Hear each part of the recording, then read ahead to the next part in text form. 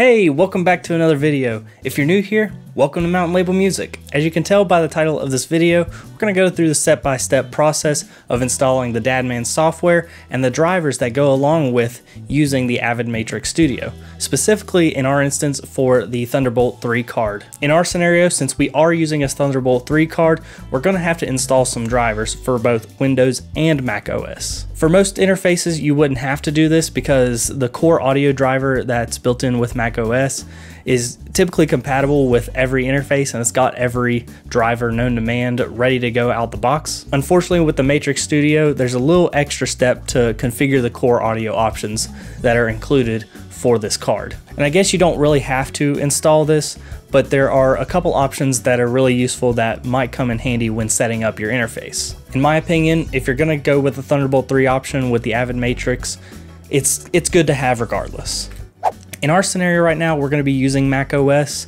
First thing we're going to do is go to the Avid website and log into our account with our registered devices. As far as I know, getting the software for your interface, the only way to go about it is making sure that you have a registered device. I'm sure there are other ways to get these files, but I highly recommend just registering your device with Avid and going through their process because they'll probably have the up-to-date info that you're going to need with this software. We're going to download both the DADman installer and the MTRX Studio firmware, which I'll tell you more about in a second, and the DAD Thunderbolt driver for core audio. We're going to open up our files. Ignore all of my extra files here. The first thing you would do is go ahead and install your DADman software. We're going to double click on the zip file for the DADman Mac install, and it'll actually give us a package content here. It looks like I already did it once. I'm going to delete this.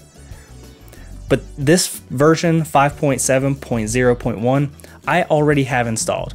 So I'm not going to show you guys how to install Mac OS programs, but you're just going to double click and then go through the process and follow the install wizard as it says on the screen. So I'm going to go back to the top of our files, and I'm actually going to go ahead and update my MTRX Studio to the latest version of its firmware. I'm going to bring DADman over here. This is what the software is going to look like once you have it installed.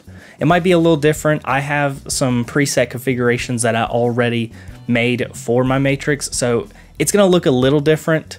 You might not have all of these faders. It may just be kind of blank without any extra settings configured. The main thing is you have the software installed and open. We're going to go back to our downloads and double click on this firmware zip file, and that's going to give us an all flash option right here. Looks like I already opened it at 1.2, so I'm going to remove that second one and just use the first one that I had downloaded.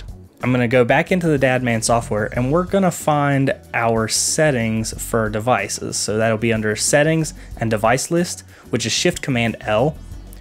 We're going to go to our MTRX Studio right here, which is already read via, I think, the Dante network. So I don't have to connect.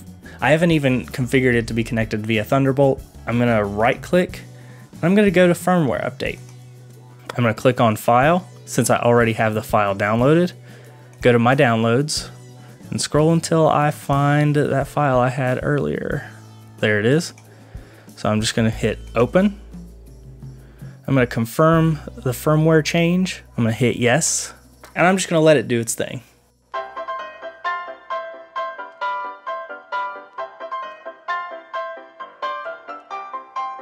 All right, looks like we're almost finished with this.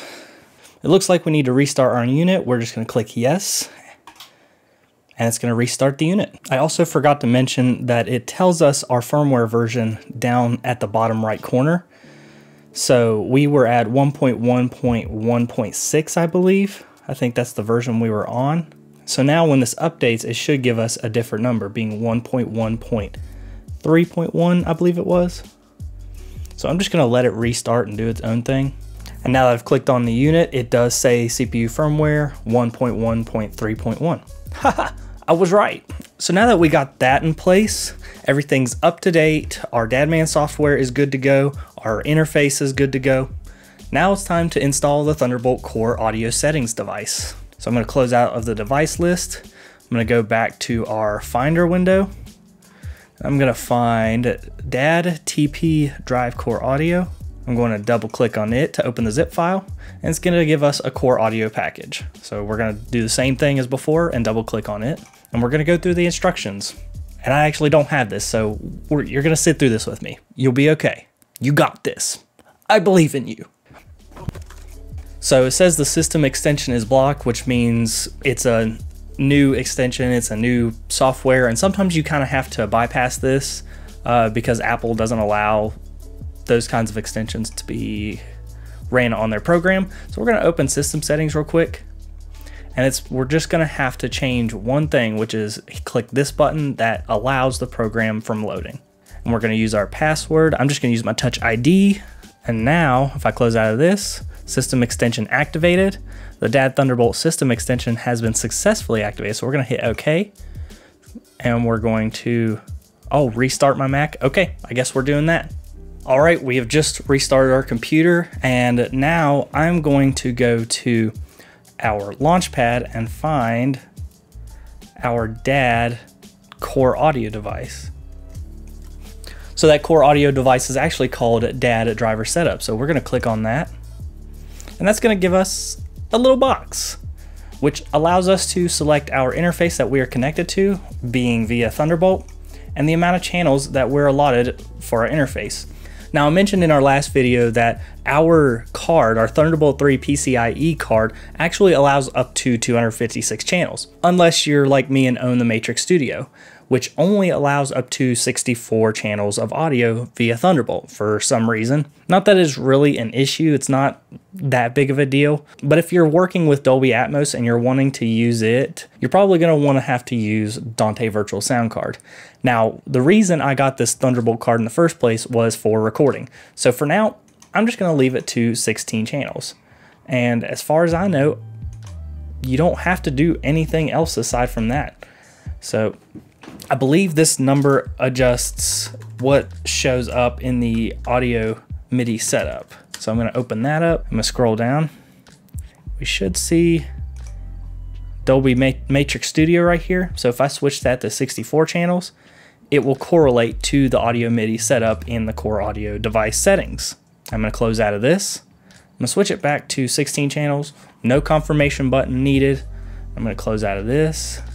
So whenever you're using something like Thunderbolt and Dante Virtual Sound Card and all these different things, it's one thing to keep in mind if you're wanting to play back Dolby Atmos content from, let's say, Apple Music, and specifically Apple Music. Whenever I'm doing anything that's strictly computer audio, it's not running anything between my DAW and my speakers, I like to use Dante Virtual Sound Card, which means anything that's coming out of my computer, let's say Apple Music and Atmos for Apple Music, the 7.1.4 render, or if I'm playing back a YouTube video, it's all one individual sound card. I don't have to worry about it being different. Now, if I'm using my DAW and sending audio in and out from other audio interfaces, I like to use the Thunderbolt card. And it actually allows me to switch between different devices and what I do and don't want muted, or if I want multiple sources coming in from the same time. It's just cool to play around with it. There's a lot of options with the amount of I/O that's included with this Matrix Studio device. But also keep in mind that if you're playing back in Apple Music, that for some reason macOS only allows for 16 channel audio interfaces to play back in Apple's true spatial audio. If it's anything like a 32 channel interface or a 64 channel like what we had seen in our core audio setup for the Thunderbolt card, it's not going to play back properly or at all in spatial audio. It's just going to play lossless, or it's going to play a binauralization in your speakers of what it's kind of supposed to sound like. I'm going to go into detail about virtualization for speakers and binauralization for headphones in a totally different video. If that's something you'd be interested in, I highly recommend subscribing to the channel. It's really cool information, and it's a lot of stuff that's not out and about into the Atmos world publicly. Now, if you're not too familiar with the DADman software and you want to get started and kind of get a tour of what everything does and why everything does what it does, I highly recommend checking out this video where I give an in-depth guide tour of the software. I hope to see you guys there. See you in the next video.